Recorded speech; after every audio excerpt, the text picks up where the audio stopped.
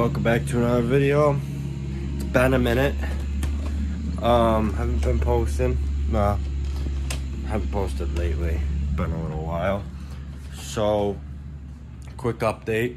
Well, not really an update, but so you guys all know my bike, right? Nice, 2021. So my brother just got a bike, 2013.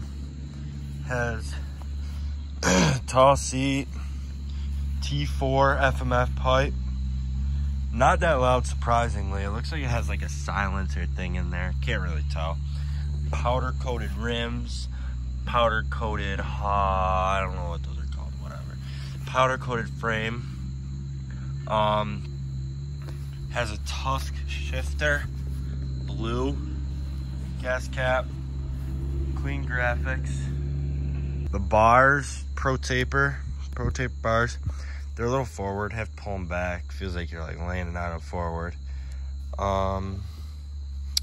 What else is there? There's nothing really much to know besides the powder coated frame, rims, spokes, they're black.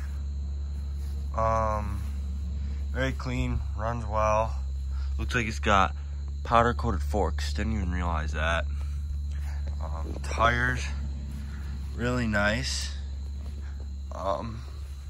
Compared to my bike, it's like the same thing. Mine runs a little more crisp just because it's a fuel injected bike, and the fuel injected bikes automatically adjust to depending on how warm it is, how cold it is, the altitude and everything. So it doesn't bog ever. My brother's does bog a little bit. Not that much, so it's pretty crisp.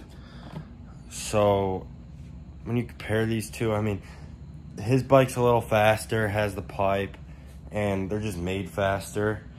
My bike, they're both 4-speed.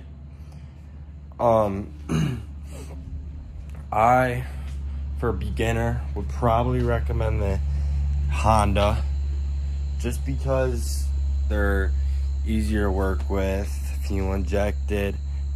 The Yamaha I like better than Cowie's.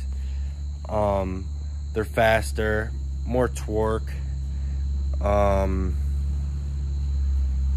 Just the only problem is the carburetor. You have to screw on with that all the time. So that's why I got the Honda instead of the Yamaha, because I didn't want to deal with all that. They are pretty fast, but I don't think it's as fast as the Yamaha with the pipe on it. The pipe just gives it a little more power. But overall, they're pretty good bikes. I'd recommend them over Kawasaki. I just don't like Kawasaki. They never ran good for me. Also, I took my D&M shock out because it was 1,200 pounds. I need a 250-pound one. It's coming. It's been on the way for like, should be here Wednesday. It's been, I ordered it like the 18th. So it should be here any day now. But other than that, I just wanted to give a quick rundown of my brother's new bike and just give basically a review on both of them. I read both of them. Both feel good. Recommend both of them. But for beginners, definitely the Honda. Honda out of both of them. So yeah, that's the end of this video. When I get the shock here, I'll make a video of me putting that on, and I'll get some clips of us riding soon. And just stay tuned for that. Subscribe, turn post notifications on, like the video, and see you next video.